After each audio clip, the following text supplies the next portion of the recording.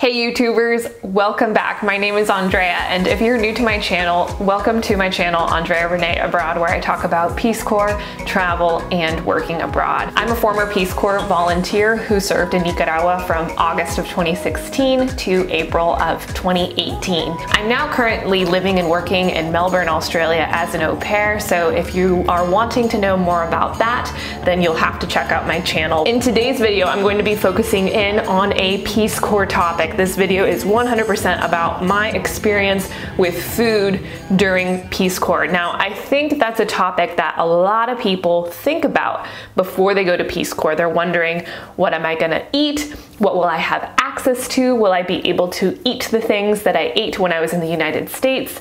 What will it be like? I want to begin this video by talking about the fact that having a diet is a privilege. Nicaragua is the second poorest country in the Western Hemisphere, so everything that is available to you food-wise is generally from the country itself. The majority of the population has a very small income, so they really can only afford to buy the crops and food products that come from their country. Imported foods are going to be a lot more expensive, so generally imported foods are not part of the traditional cuisine. Because you are going to be living at the level of the locals during your service, you will most likely be eating the same foods that your fellow host country nationals are consuming, which will most likely be the crops that are grown in that country and the animals that are harvested for food, so meat and dairy in that country. Again, you will be not very likely to eat imported foods during your service. The other thing to consider is that you will be limited by your Peace Corps allowance. Now, I have already made a video about how much money you make during Peace Corps, so I'll go ahead and link that above. In Peace Corps Nicaragua, I made about $250 a month, which meant that I had about $25 a week to cover all of my weekly expenses, which included both transportation and groceries. So I was limited to a very small amount of money in order to do my grocery shopping. Looking at my service overall, during my pre-service training, and I've made a video about what pre-service training is, I'll also link that above if you want to know what that is. During pre-service training, I was fed by my host family. I did not do any food purchasing of my own other than the occasional coffee at the local cafe. But during my service, I did live in a casita, which is a little house. It was up to me to make my own meals during my service. Now, that is not the case for a lot of Peace Corps volunteers, including Peace Corps volunteers in Nicaragua. Many volunteers will live with a host family during their service and eat all of their meals with their host family, or at least be given food from their host family's kitchen. So my circumstances were pretty unique in the fact that I was able to cook my own meals and I had my own kitchen. If you are a prospective volunteer, know that this may or may not be the case for you. You might be eating what your host family is eating,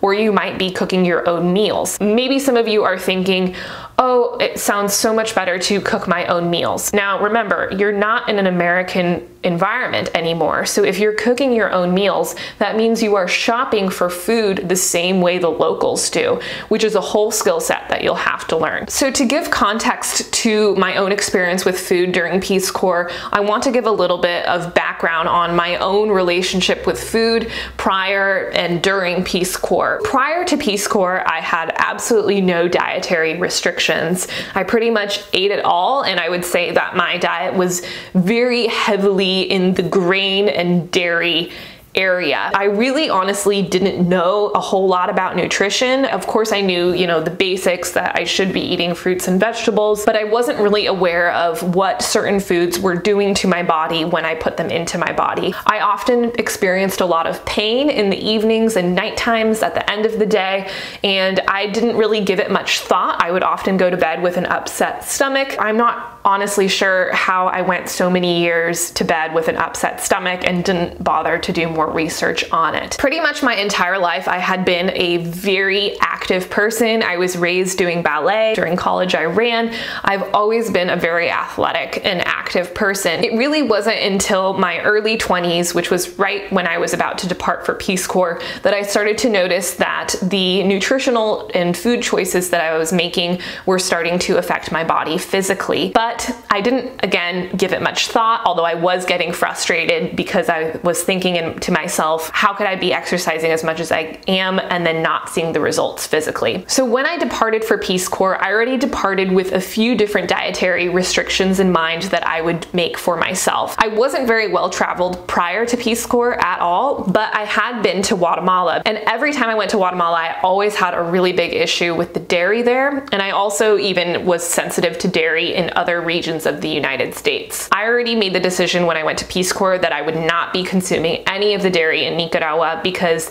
just based on prior experience, I knew that my body was sensitive to dairy that was not from Oregon. When I went to go live with my host family in Mazatepe, Masaya, for pre-service training, I was introduced to the traditional Nicaraguan cuisine. I did tell my host mom that I really didn't want to be eating any dairy, but she tried to talk me into the fact that the milk products were not pasteurized and how that would somehow perhaps make it easier for me to digest those products. She talked me into that a little bit, but I still kind of avoided cheeses for the most part, but occasionally she talked me into drinking a chocolate milk that she had made from actual cacao that she had purchased in the market. So it was kind of hard for me to say no in many circumstances. For breakfast, she would generally give me bread, eggs, and then coffee. And the coffee actually in Mazatepe, Masaya was instant coffee, and she would add a whole bunch of powdered creamer and sugar to make it taste better because the instant coffee by itself did not taste very good. Usually in my eggs, she would chop up some tomatoes and onions in it, so it did taste good to me. And on occasion, she would switch things up and make me like an egg McMuffin, you could say, but it was really just like a slice of ham in there and then this like sandwich spread that was orange in color. To this day, I don't really know what that orange spread was, but that was kind of a traditional breakfast for me. For lunch, we would generally have rice, beans, salad, and some kind of meat. Lunch was always the biggest meal of the day, but my host mom started to notice that I wasn't really eating much of the meat. I would kind of leave part of the meat on my plate because it was only half cooked by my American standards of cooked meat. And so I was always kind of worried that I would get sick if I would eat the meat. So I tend to kind of eat just part of it and kind of pick at it. For dinner, my host mom would combine the leftovers of rice and beans from lunch to make what is called gallo pinto, which is really, really delicious. And then she would fry me 2 eggs and then give me a tortilla or 2 to go with it. Over the course of training, I gained 15 pounds. It was quite a significant amount. I definitely noticed that I wasn't able to fit into a lot of my clothing that I had brought to Peace Corps, and I'm only 5'3", so I'm not that tall of a person. Honestly, I was feeling disgusting physically by the end of pre-service training. Then I left Mazatepe, Masaya and went to my city of service, Esteli, Nicaragua, where I had my very own bedroom, and my host mom in Esteli told me that I was to buy my own kitchen setup and then cook for myself. That was honestly one of the most empowering experiences I think I had as a Peace Corps volunteer, was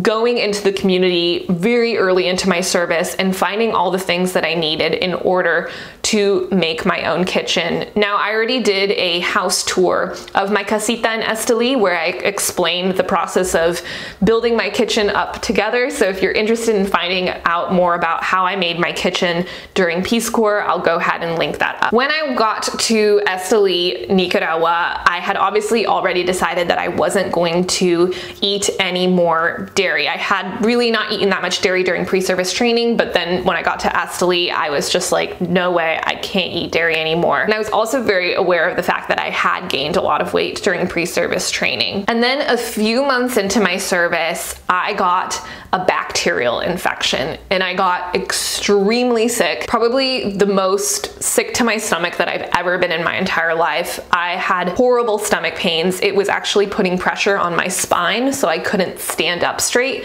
It was just immensely painful. Luckily, there are Peace Corps medical officers, so I was on the phone with the Peace Peace Corps medical officer, and she was able to give me a prescription that luckily my site mates were able to pick up for me and bring to my house.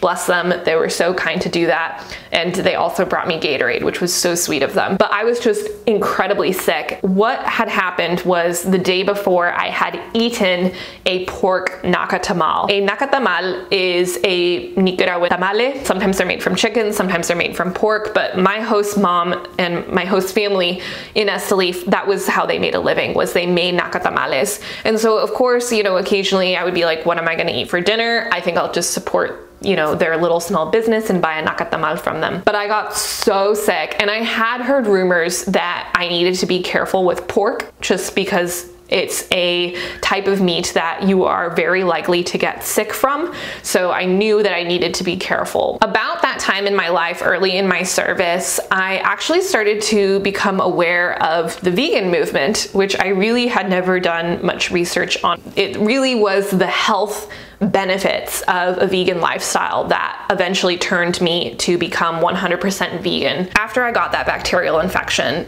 that was when I slowly started to become vegan. This just happened to occur during my Peace Corps experience. Your relationship with food during Peace Corps might, you know, be similar or different from mine. I know it sounds kind of cliche that I turned vegan during Peace Corps, but that's just what happened. I was shopping and cooking for myself, and we were limited to a very small amount of money. So really cutting out all the animal products from my diet did financially benefit me. So I have, of course, had already eliminated dairy from my diet. Then I eliminated meat, followed by eggs, and then finally followed by honey. And that was just kind of the progression of it. Also, because I was so limited financially during my service, I did eventually stop buying sugar and oil. Only started buying sunflower seed oil just to make popcorn. That was like my one treat, and I wasn't able to make popcorn without oil. Again, I feel like it was kind of, you know, a mix of all the information coming in from the vegan community about the health benefits, partnered with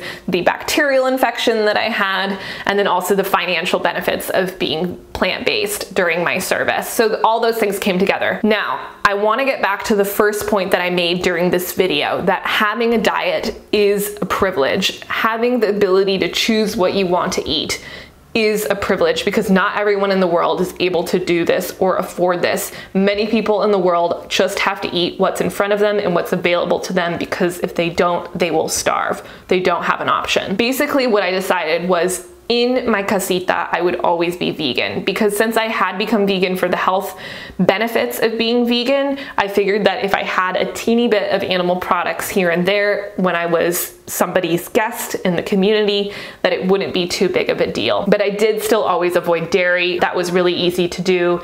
Just, you know, there are Nicaraguans who can't eat dairy either, so I would just say, me hace daño, no puedo comer lactosa, and they would understand pretty much immediately. If not even just relate to me and say that they also could not eat lactose. So let's talk about grocery shopping during Peace Corps, because it is not at all like it was in the United States. The way that I approached my grocery shopping in Nicaragua was I would block off a chunk of time on Monday mornings to do my grocery shopping, because I didn't work on Mondays, but I also couldn't do grocery shopping on Sundays because a lot of the shops would be closed and there would be less selection. I would pretty much start by looking on Pinterest and looking up different basic recipes that I thought I could make that had ingredients that were available to me. I would first go to the Super Walmart, basically the Walmart Superstore, which was called Maxi Pali. It is owned by Walmart. I would get some of the ingredients there that I knew I couldn't find at the market. After I got all of those ingredients, in addition to a few snacks, one of my favorite snacks during Peace Corps was refried beans with tortilla chips. Then I would go over to the mercado, the market, the open air market, and buy all of my produce. There I would get all my vegetables, I would get all my fruit. I would also buy my grains at the market because it was cheaper to buy your basic grains, rice, beans, and popcorn at the open air market. I would be carrying all my bags with me, but it was always a really good grocery shopping experience. And usually when I got home, I did have Tupperware at my house that I had actually brought from the United States, but you can probably, I would have been able to buy Tupperware there. I just didn't know that, so I brought my own Tupperware. Generally, for the rest of Monday, I would be doing food prep, so I would, you know, chop up all the fruit, like if I'd bought any melon, so, you know, I'd chop up the papaya, chop up the pineapple, whatever kind of melon it was that I had, and just have it there available for me to eat when I got hungry. I would also usually prep some sort of meal for myself. As I mentioned before, I often looked up recipes on Pinterest prior to going grocery shopping, but one traditional Nicaraguan dish that I did make for myself all the time was sopita de frijol, which is just bean soup. I would cook the beans from scratch, so that would require me soaking the beans overnight and then cooking the next day. And then using the bean broth, you would add vegetables. I also took to adding barley so that I could get a few extra calories in there. Sometimes if I had some tortillas that were about to go bad, then I would throw all the tortillas in there in small pieces just to add some calories again. I didn't go hungry during Peace Corps, but I would also say that I never overate during Peace Corps either, just because financially it wasn't an option to overeat. But yeah, generally, you know, I would have popcorn in the evenings because that was an easy and affordable snack that I could make for myself. But that's pretty much what it looked like in my casita. Outside of my casita, you know, sometimes I would go to a baby shower or a birthday or some sort of celebration, or there'd be an event at the school.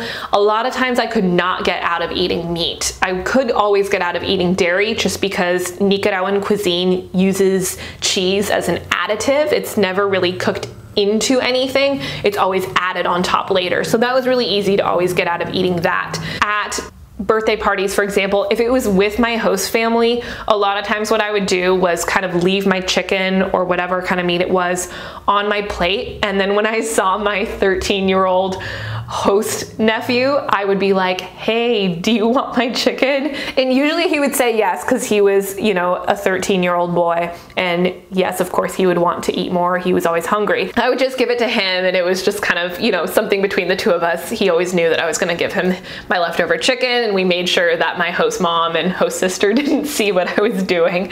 So that's kind of how I got out of that. So that's kind of a tip that I guess you could take away. And then also, you know, sometimes I would go out to eat with my site mates, and they of course knew that I had a preference of a plant-based diet, and it was really easy generally to find vegan options at the various restaurants. I would say overall it was very easy to be vegan during Peace Corps Nicaragua. You know, many of you are going to different regions of the world where, you know, maybe they use bone broth, or maybe they use dairy that is baked or cooked into the different dishes. I would say, you know, if you're going to Peace Corps somewhere in Latin America, it probably will be a little bit easier to be vegan than if you're going to somewhere in Eastern Europe or Asia, where a lot of the meat products are more cooked into the meal themselves. I think just to close off this video, I'm gonna go back again to what I said before. Just remember that having dietary preferences is a privilege, and that you are a guest in your country. So to turn down somebody's food that they are offering to you is to turn down their hospitality. So do keep that in mind. You don't want to start off your service on the wrong foot by declining food and then risking your relationship in the community, because food is such an important part of culture. That's it for this video. I hope this gave you a little bit of an idea of what to expect during your Peace Corps service. I just hope that whatever you do, that you approach your service with an open mind, and that you find your way to respectfully decline or accept food as you progress in your service, depending on whether or not you have dietary preferences or not. I realize that there's so many more things that I could talk about in this video. I feel like food is a very big topic, so if you have any questions for me, please be sure to comment below. I'd be more than happy to answer any questions you might have about food during Peace Corps. One thing that I will add just as a postscript here at the end is that the 2 times that I went home during Peace Corps, I did stock up on food from the US and bring it back to Nicaragua with me. So if you want to do that at the beginning of your service, then by all means do that. I hope this video was helpful. Be sure to follow me on Instagram, Facebook, and check out my blog on WordPress if you haven't already. And if you haven't subscribed to this channel, I would love for you to subscribe. More videos about Peace Corps and being an au pair coming up soon.